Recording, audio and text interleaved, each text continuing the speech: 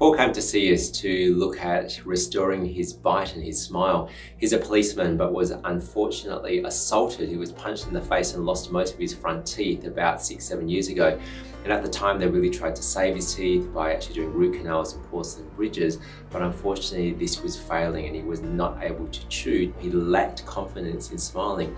What we've done is we have removed all of his teeth and given him a new set of fixed teeth, and this has allowed him to actually, of course, get much better function but a more ideal smile. You can see from the before and afters how his smile has changed. It's gone from a very opaque and artificial smile to one that really suits his face, and this is very important by actually ensuring that not only does he get a perfect bite, but that his cosmetics are actually balanced with his face.